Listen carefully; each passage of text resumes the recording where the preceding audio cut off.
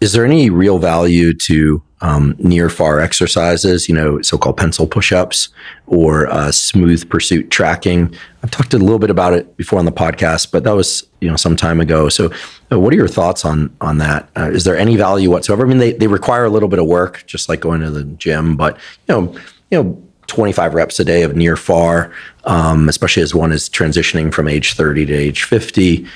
Is it worthwhile? Yeah. Is it harmful in any way?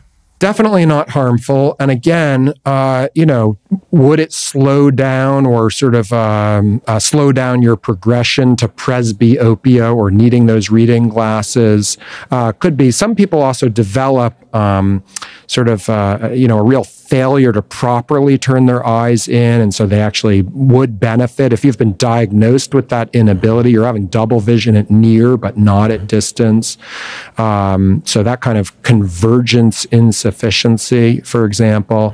Then pencil push-ups often get prescribed as a way to try to exercise those skills in your eye muscles. I should interrupt here and just tell people, for those of you that are listening, not watching, the pencil push-up, we can put a link to it in the show note captions, but it's essentially taking a pen or pencil, looking at it at arm's distance, and then slowly moving it toward your nose and deliberately working hard. And it is a bit of effort to continue to focus on it at a close distance. At some point, it will become blurry because I can't cross my eyes any further unless I become a cyclops, and then moving it back out again and doing that for 10 to 25 repetitions, maybe once or twice a day, a few times a week. Those are pencil push-ups. Yeah. So you're certainly not going to hurt anything.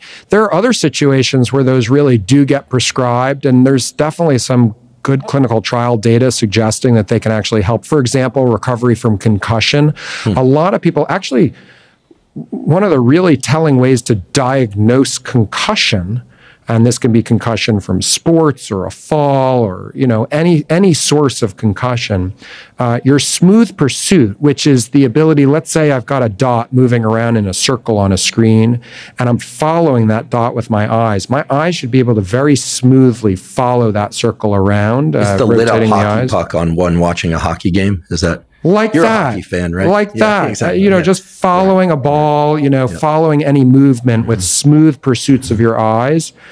And after concussion, that actually, those systems in our brain, the sort of reflexive ability to properly follow that, use that visual input to tell your eye muscles exactly where to move, gets disrupted. And so all of a sudden your smooth pursuit starts to look choppy. It's not so smooth anymore. And it's actually a way to diagnose and follow recovery from concussion. And part of the visual rehab, sort of neuro rehab, one of the approaches being used and further studied still in recovery from concussion is actually doing those kinds of exercises like pencil push-ups, or basically what you've described is focusing from far away to focusing near and doing that back and forth and using that to sort of like help regain the tighter control of our eye movements and that eye-brain connection.